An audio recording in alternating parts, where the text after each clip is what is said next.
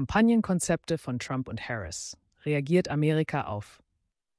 Die politische Landschaft in den USA wird sich im Vorfeld der kommenden Präsidentschaftswahl unweigerlich verändern.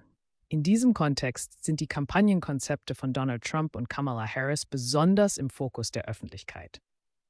Beide Kandidaten haben unterschiedliche Ansätze, die einer eingehenden Analyse bedürfen.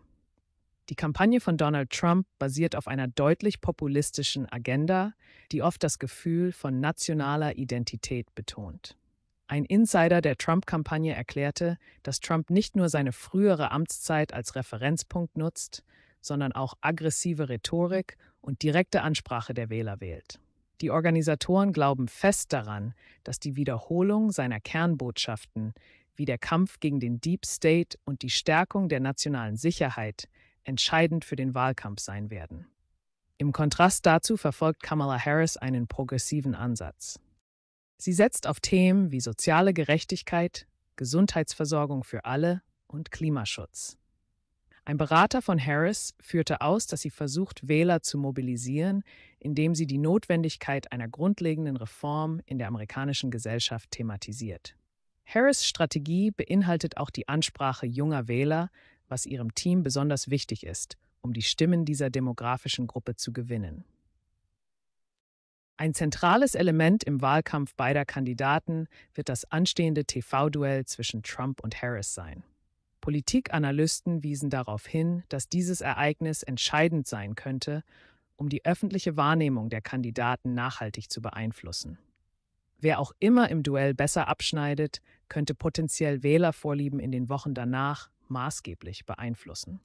Die Meinungsforscher betonen, dass Debatten ein Schlüsselmoment in den Kampagnen vieler Präsidentschaftswahlen darstellen. Die Vorbereitungen auf das Duell werden beiden Kandidaten viel abverlangen.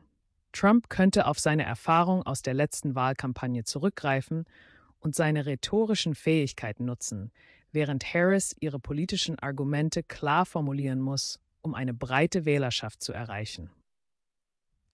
Experten stimmen darin überein, dass das Duell nicht nur eine Plattform für den direkten Wettbewerb der Ideen ist, sondern auch eine Möglichkeit für die Kandidaten, sich von ihrer besten Seite zu zeigen und sich gegen die Überraschungsangriffe des Gegners zu wappnen. Ein weiterer Aspekt, der die Wahlkampfstrategien der beiden Kandidaten prägt, sind die sozialen Medien. Trump hat sich in der Vergangenheit als Meister der sozialen Medien erwiesen, indem er diese Plattformen gezielt für seinen etwas unkonventionellen Wahlkampf genutzt hat. Hier ist die Übersetzung des Textes auf Deutsch.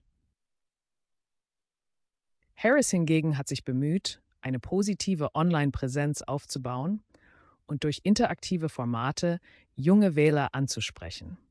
Einige Analysten befürchten, dass Trump durch seine offensive Nutzung von Twitter und anderen sozialen Netzwerken die Diskussionen über wichtige Themen möglicherweise in eine andere Richtung lenken könnte.